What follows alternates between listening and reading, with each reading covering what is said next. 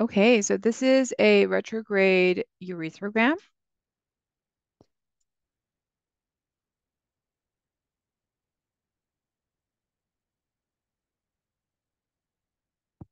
Okay, so this is the relevant image here. What do you think?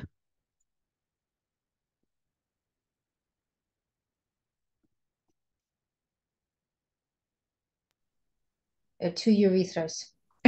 Yes. So um, yes, when the patient has not been instrumented, and um, so this is and then if you see there's this communication and there's kind of this fuzzy I don't know if you can see it, but you see a little bit of this striation a little bit. So this is any thoughts on what you think this is?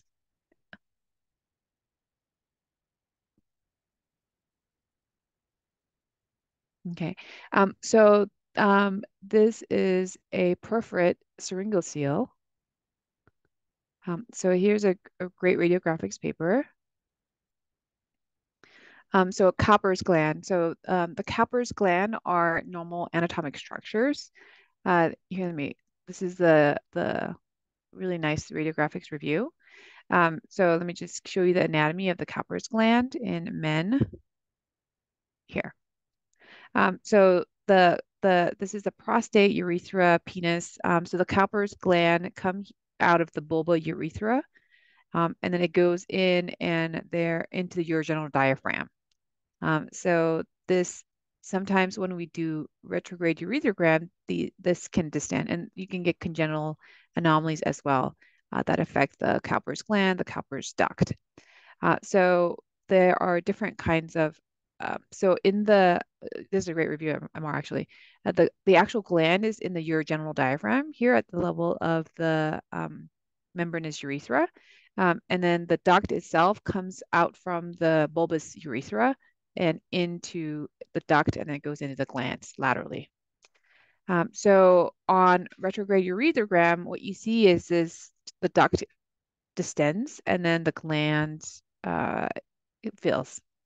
Um, but you can get congenital anomalies. So you can get perforate syringocele, so it remains open, and then it can be closed, so you have what looks like a Cowper's gland cyst, and then it can stay. It could be like this, open, and then there can be an open. So there's different kind of variations of that.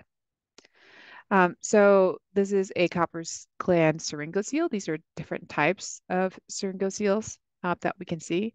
And so if we look back at this study, you can see this is the Cowper's gland here. And then this is the actual gland that's filling. Sorry, this is the duct. And then this is the gland that's filling. So that's what it is. If the patient has had prior instrumentation, the other differential consideration is a false channel. So patients can get traumatic Foley catheter placement, and they can essentially create a channel, a false channel, that can, and then then the patients, obviously will have difficulty with voiding and things like that. So that's the other consideration.